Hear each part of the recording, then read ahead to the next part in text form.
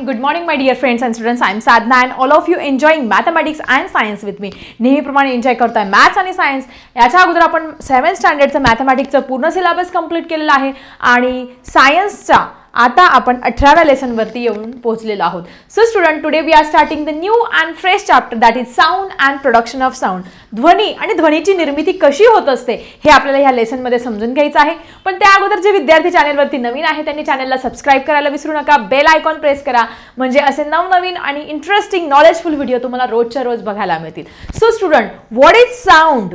काय आहे आवाज? आवाजाची निर्मिती कशी होत असते किंवा मी जे बोलते ते तुम्हाला ऐकायला कसं येतं किंवा तुम्ही जे मला बोलतात ते माझ्या कानापर्यंत जाऊन माझ्या कानातला आतला पडदा व्हायब्रेट होऊन मग माझ्या मेंदूला सेन्सेशन जाणार, मग ॲफरंट नर्व्स घेऊन जाणार, मग इफरंट नर्व्स मला त्याचा मीनिंग सांगणार आणि मग तुम्ही काय बोलते याचा अर्थ तुम्हाला समजणार आणि तुम्ही काय बोलता याचा अर्थ मला समजणार.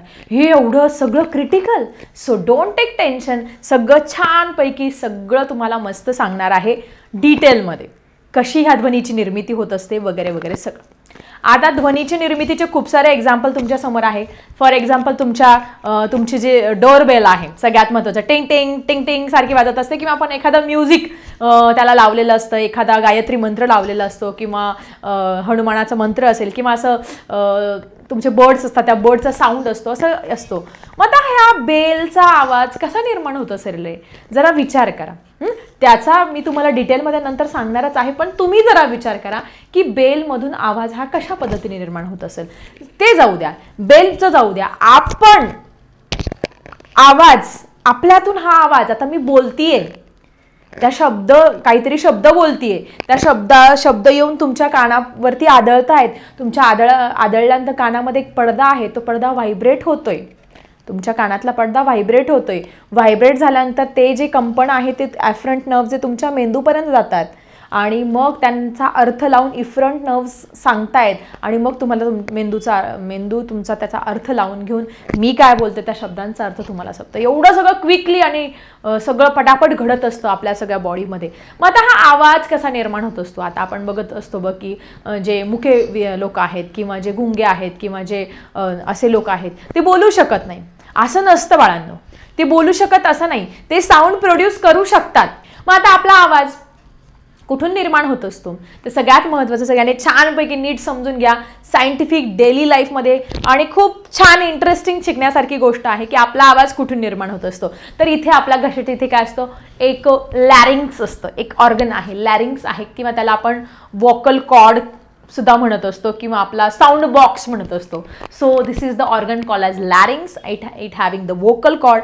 मग आपण ज्यावेळेस बोलत असतो, बोलण्याचा प्रयत्न करत असतो, याच्यामधला जो वोकल कॉर्ड असतो तो असा व्हायब्रेट होत असतो आणि व्हायब्रेट झाल्यानंतर हा जो साऊंड तो व्हायब्रेट होऊन इथपर्यंत असतो आणि आपली जीभ बघा ही कंटिन्यू खालीवर जीभ होत असते.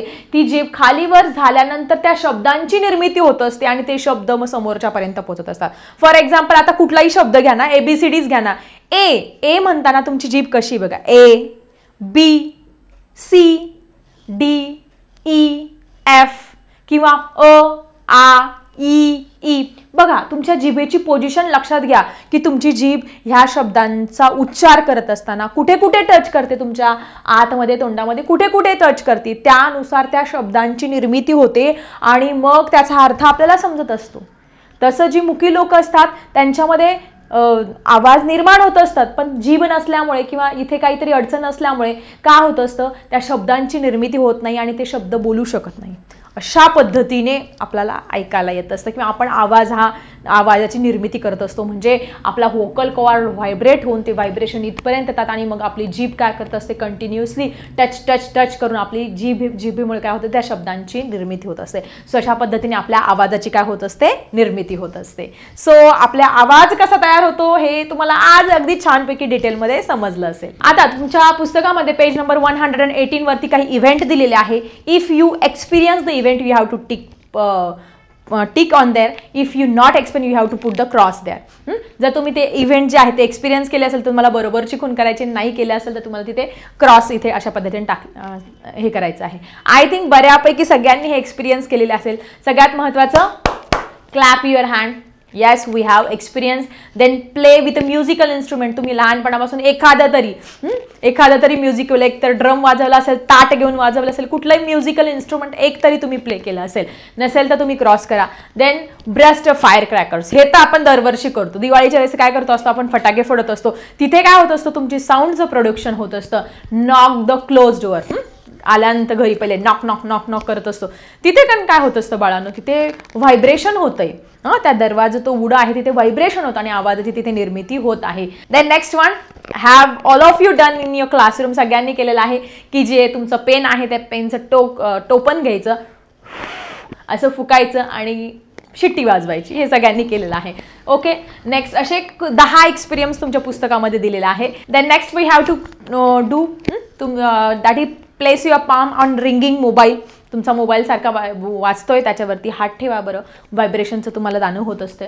नेक्स्ट वन अजून काय दिलेलं आहे बघा, swing the क्लॅपर of the bell and the bell रँग. म्हणजे तुमची शाळेची घंटा आहे ती टन टन टन वाजते, त्याच्यावरती हात ठेवून बघा बरं, व्हायब्रेशन्स तुम्हाला जाणवणार आहे. Then put your hand on the speaker which is producing sound. तुमचं DJ आहे किंवा घरात होम थिएटर आहे ते तुम्ही मस्त गाणे लावले आहेत त्याच्यावरती हात ठेवून बघा बरं, तुम्हाला त्या साऊंडचं त्या व्हायब्रेशनची जाणीव होती की नाही ते बघा. किंवा साधे सुट्ट put your palm here and say ओम करून बघा माझ्यासोबत. लगेच करा. तुमचा जो हात आहे तो इथे ठेवा आणि म्हणा ओम. तुम्हाला इथे व्हायब्रेशन जाणवतील बघा. सो अशा पद्धतीने ह्या आवाजाची निर्मिती होत असते. असे खूप सारे एक्झाम्पल दिले. The utensils which is fail down from us making different type of sound. एखादं मेटलचं भांडं आहे, स्टीलचं भांडं आहे, खाली पडलं की कसं व्हायब्रेशन, त्याला हात लावा बरं. किंवा द थंडर क्लॅप किंवा आकाशात विजांची निर्मिती होते. या सगळ्या गोष्टी तुम्ही आय थिंक एक्सपिरियन्स केल्या असेल, त्याच्यामुळे बऱ्याच जणांचे तिथे काय आले असतील, टिक आले असतील. आता ह्या सगळ्या 10 एक्झाम्पल्समध्ये तुम्हाला काही ठिकाणी असं जाणवेल, here is we feel the vibration. काही ठिकाणी आपल्याला व्हायब्रेशनचं जाणीव होते, पण काही ठिकाणी आपल्याला व्हायब्रेशन हे जाणवत नाही, दिसत नाही. फॉर एक्झाम्पल तुमचं मोबाईल आहे, ते मोबाईल गाणं लागलंय किंवा एखादा साऊंड प्रोड्यूस होतोय किंवा आपल्याला फोन आलाय, व्हायब्रेशन तुम्ही हात लावला व्हायब्रेशन जाणवतोय तुम्हाला. किंवा ग्लास खाली पडला किंवा तांब्या खाली पडला तर ते व्हायब्रेशन तुम्हाला ते नाद ऐकायला येतोय, पण मग तुम्हाला दिसतोय का ते व्हायब्रेशन दिसतात का, पण तुम्ही त्याला हात लावा बरं, ते व्हायब्रेशन्स पण थांबतील आणि तो आवाज पण काय होणार आहे, बंद. किंवा तुमची शाळेची घंटा टन टन टन तुमची शाळेची घंटा वाजत असते, ती आवाज तुम्हाला येतो, ते असं कळतंय की अरे हा आवाज येतोय म्हणजे याच्यात व्हायब्रेशन निर्माण होत आहे, पण ते व्हायब्रेशन दिसतायत का आपल्याला, नाही दिसत आहे. पण त्या घंटेवरती तुम्ही हात ठेवा बरं, तुम्हाला लगेच काय होईल, ते जो आवाज आहे तो बंद झालेला दिसेल. किंवा तुमच्या आकाशामध्ये वीज आहेत, थंडरस्टॉर्म्स आहेत, ते जे क्लाउड्स एकमेकांवरती स्ट्राईक्स होऊन काय होत असतात, व्हायब्रेशन निर्माण होत असतं आणि मग त्या ढगांमधून ती विजेचा कडकडाट हा आपल्याला ऐकायला येतो. असे आपल्या डेली लाईफमधले खूप सारे एक्झाम्पल्स आहे की ज्यातून आपल्याला व्हायब्रेशन्स म्हणजे काय, व्हायब्रेशन्समुळे ध्वनीची कशी निर्मिती होती, हे सगळं आपण ह्या पेजमधून किंवा ह्या अभ्यासामधून ध्वनीची निर्मिती कशी होत असते, व्हायब्रेशन कसे इम्पॉर्टंट आहे हे आपण इथे क्लिअर केलं. सो स्टुडंट, काही इम्पॉर्टंट अजून टॉपिक आहे, काही इम्पॉर्टंट पॉइंट्स आहे या साऊंड विषयी, ते जाणून घेऊया. So student, all these vibrations are imported to the molecules of the air and then sound is produced. मग आपण बघा, जसं माझा व्होकल कॉर्ड साऊंडची निर्मिती करतोय आणि मग ती जिभेमुळे शब्दांची निर्मिती होते आणि मग आपल्या आजूबाजूला एक हवा आहे, मीडियम आहे, एअर आहे. Air it is nothing but a mixture of different gases, oxygen, nitrogen, hydrogen, all the inert gases, हे सगळे गॅसेस मिळून तुमची एअर बनली आहे. आणि त्यातून हे जे मॉलिक्युल्स आहेत ते काय होत असतात, हे व्हायब्रेटिंग मॉलिक्युल पास होऊन आणि मग तो तुमच्या कानापर्यंत तो आवाज येतो, मग कानाचा पडदा व्हायब्रेट होतो, तिथे कॅल्युमेला बोन असतो, तो ड्रम अशा पद्धतीने करत असतं. हे सगळं डिटेलमध्ये, हे पुढची गोष्ट आहे, पण अशा पद्धतीने तुम्ही ऐकू शकत असतात. Have you ever seen the stone thrown in the काम वॉटर अँड लेक्स and it produces different type of waves. साधं छान असं शांत पाणी आहे तळ्याचं, समुद्राचं किंवा याचं, त्याच्यात एखादा दगड फेकून बघायचा, काय होतात, अशा सुंदर तिथे वेव्ज, तरंग निर्माण होत असतात. अगदी त्या किनाऱ्यापर्यंत त्या तरंग जाऊन पोहोचत असतात. तुम्ही बघितलंय.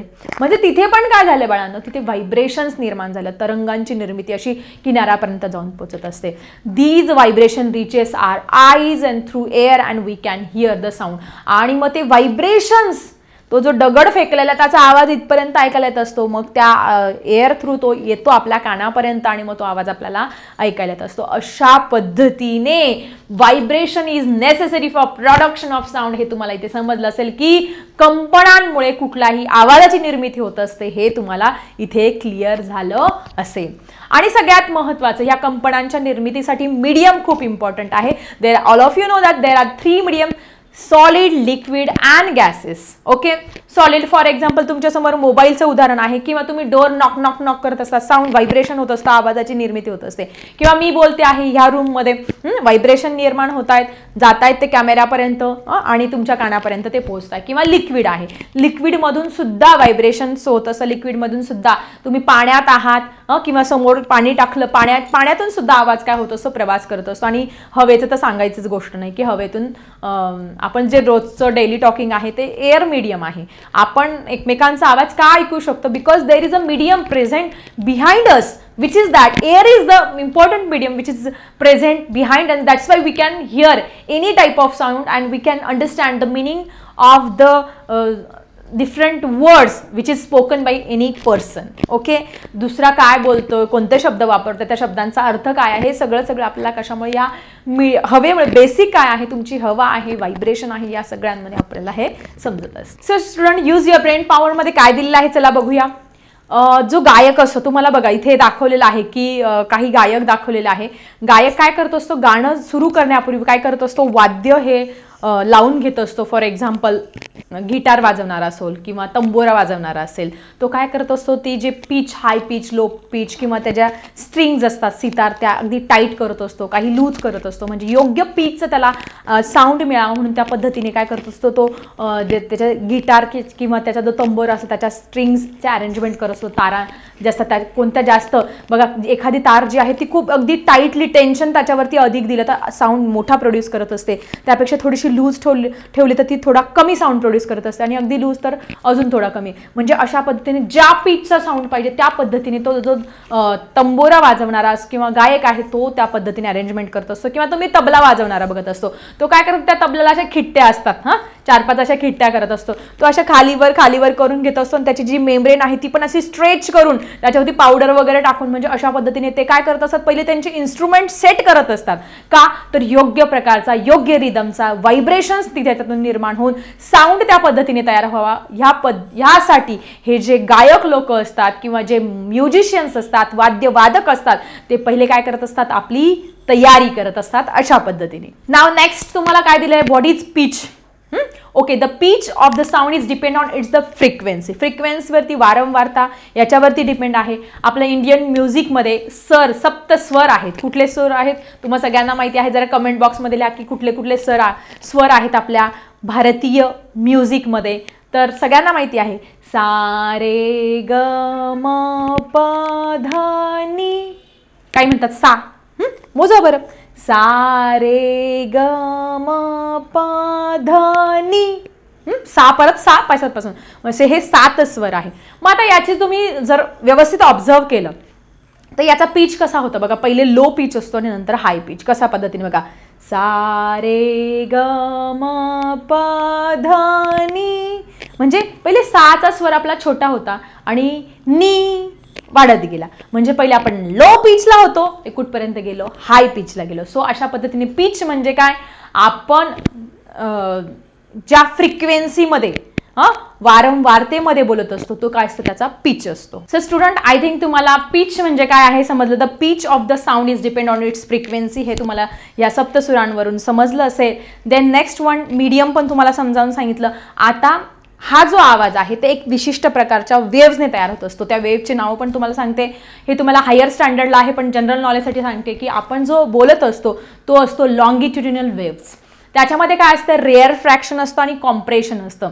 हे तुम्हाला जेव्हा तुम्ही 8वी 9वी 10वी 11वी 12वीला जाल, जेव्हा साऊंड जो चॅप्टर आहे तो डिटेलमध्ये शिकाल, तुम्हाला ते कॉम्प्रेशन काय आहे, रेअर फ्रॅक्शन काय आहे, त्या ज्या वेव्ज आहेत लॉंगिट्युडिनल ज्या वेव्ज आहेत ते तुम्हाला तिथे डिटेलमध्ये आहे, पण तुम्हाला सांगते की लॉंगिट्युडिनल वेव्समध्ये हा काय होत असतो, हा साऊंड इथे प्रोड्यूस होत असतो.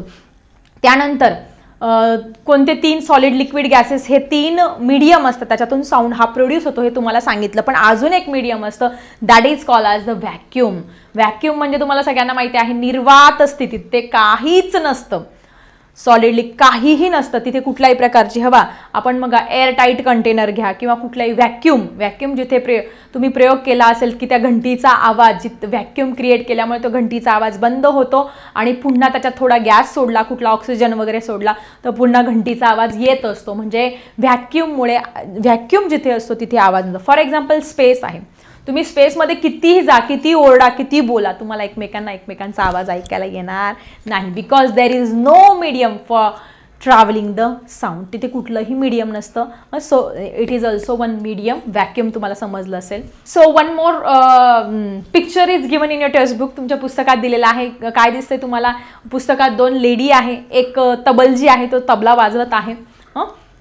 मग आता याच्यामध्ये तुम्हाला का दिलेलं आहे, तर तुम्हाला पिरियॉडिक मोशन काय आहे, म्हणजे नियतकालिक गती काय आहे हे समजावून सांगण्यासाठी हे पिक्चर तुम्हाला इथे पुस्तकामध्ये दिलेलं आहे.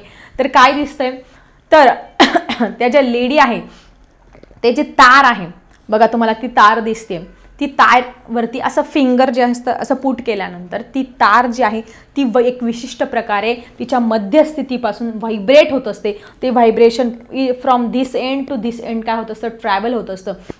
जोपर्यंत ती व्हायब्रेट होत असते तोपर्यंत त्याच्यातून साऊंड प्रोड्यूस होत असतो. ती थांबली की तिचा आवाज सुद्धा थांबत असतो.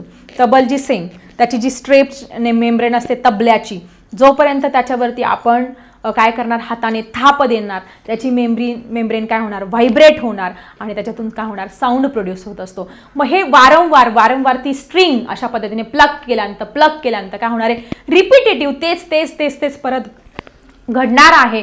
आणि ह्या प्रकारच्या गतीला आपण काय म्हणणार आहोत, पिरियॉडिक मोशन किंवा नियतकालिक गती असे म्हणणार आहोत. सो अशा पद्धतीने हे इंट्रोडक्टरी लेक्चर होतं. याच्यामध्ये आपण साऊंडशी संदर्भात अनेक गोष्टी इथे क्लिअर केलेल्या आहे. सो आय थिंक त्या क्लिअर झाल्या असेल. कसा वाटला आजचा व्हिडिओ जरा कमेंट बॉक्समध्ये लिहा आणि सगळ्यात महत्त्वाचे चॅनलवरती नवीन असेल तर सबस्क्राईब करायला विसरू नका.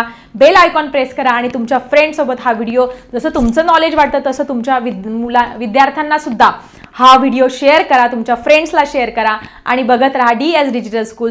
चला भेटूया अशाच इंटरेस्टिंग टॉपिकसह नेक्स्ट व्हिडिओमध्ये.